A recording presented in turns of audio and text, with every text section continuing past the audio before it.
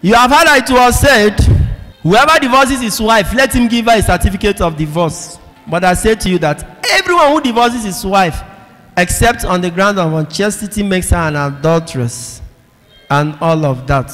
Those days, what made divorce right was the legal act of writing a writ or a divorce document and giving to your wife. That's what made divorce right. Why you divorced her is nobody's problem.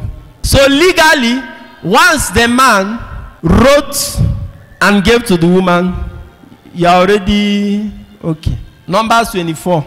When a man takes a wife and marries her, if then she finds no favor in his eyes, because he has found some indecency in her, and he writes her a bill of divorce and puts it in her hand and sends her out of his house, and if she goes and becomes another man's wife, and the latter husband dislikes her and writes her a bill of divorce and puts it in her hand and sends her out of his house, we are still suffering from the leftover of that culture.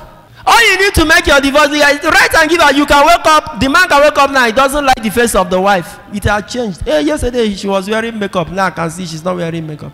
You can write a divorce. That's what was obtained then. And legally, it was right. So Jesus is saying, no, that nonsense must stop. Jesus will take it further in Matthew 19.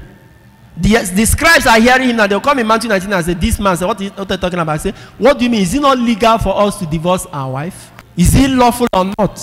So Jesus is not answering the question of whether it's lawful or not. Jesus is now answering them in Matthew 19, whether it is spiritual or not, divine or not. He said, why then did Moses allow us to divorce by giving writ? And Jesus said, because you are unteachable.